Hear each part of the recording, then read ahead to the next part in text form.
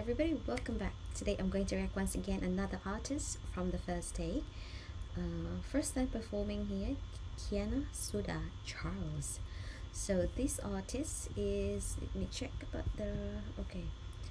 So in here it says he will perform Charles, one of his signature songs that has collectively amazed over 113 million views on YouTube, including both original and redemption, soft cover redemption. Okay, so this is one take performance. That's what I love about the first take, because we get to see an artist.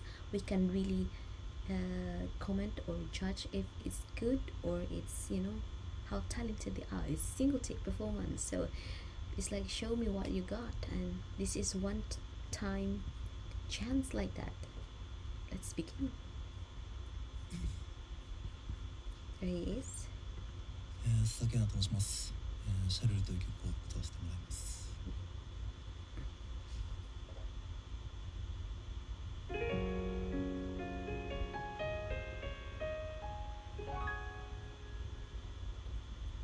Dramatic intro.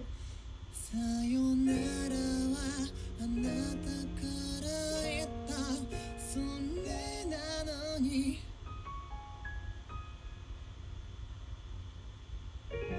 濡らしてしまうの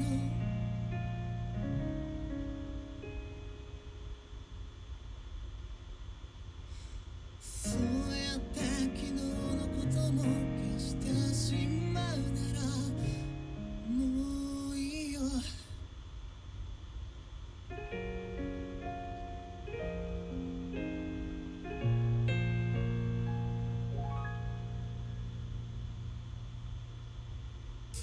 笑って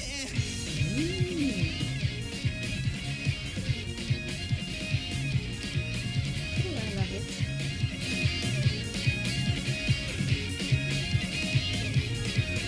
花束を抱えて歩いた意味もなくただ街を見下ろしたこうやって理想の淵に心を刻ってくもういいか空っぽでよそれでいつか深い青で満たしちゃったのならどうだろうこんな風になるのかな愛を歌ってだってこの上濁りきっては見えないいやいやいや遠く描いていた日々を去ってきたってるのねいがみ合ってきりがないんだいないいない笑い合ってさよなら It's a very lovely music. I wonder why this is doing.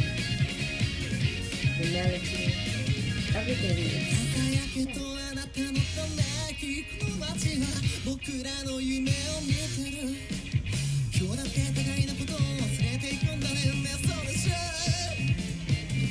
黙っていよそれでいつか苛まれたとしちゃっても別にいいんだよこんな愛の意味があるなら恋と下って腐って質から吠え汚れきった言葉を今ここには誰もいないやそれだって二人の果て譲り合って何もないいない痛みだって教え You know, this is like a ballad song, but it's actually very upbeat. So that's really being this song stand out from being just a ballad because of the melody on it, and it's, you know, the tempo of it, the beat. It's different than ballad song or dramatic song. Is always just slow melody, but this one is quite upbeat, and I love it. It gives you the tense. It's like in every part of the lyrics, in every phrases, it's got a story intense, you know. It's like, oh, this is the most exciting part, or this is the other part of the story. It feels like that hearing this song.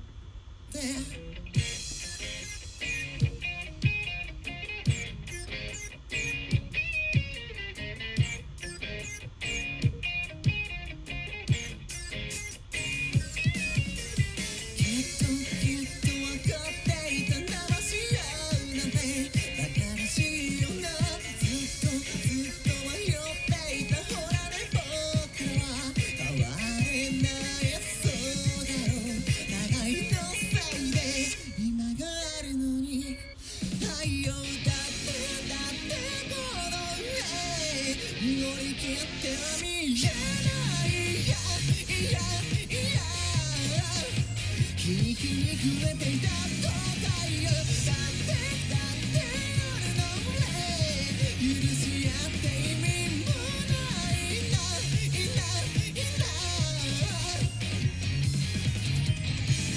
愛をだってこの上語って夜の上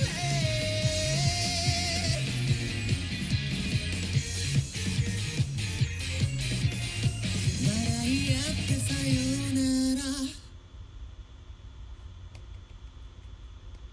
He deserved an applause. He did it very well. So yeah, well done for one take performance. Yeah, he did it amazingly. Well done. And yeah, he can sing very well, by the way. I wonder if he is a musician. I don't know if he this is his own song. I believe he wrote this song, I think. Let me check. Oh, a beautiful song. It's a ballad, but it's very upbeat, by the way, so it's very catchy. Everyone could really, it's like, some people are not to ballad song. I like ballad song. Not everyone is, but if you put the beat like this, everyone could enjoy it. Well done. I enjoy it. Kiana, Suda, thank you very much, and I hope you guys enjoy as well. Thumbs up, comment down below. Stay tuned for the next one and have a look in the previous reaction I did. That's also a beautiful one. So till next time then, bye.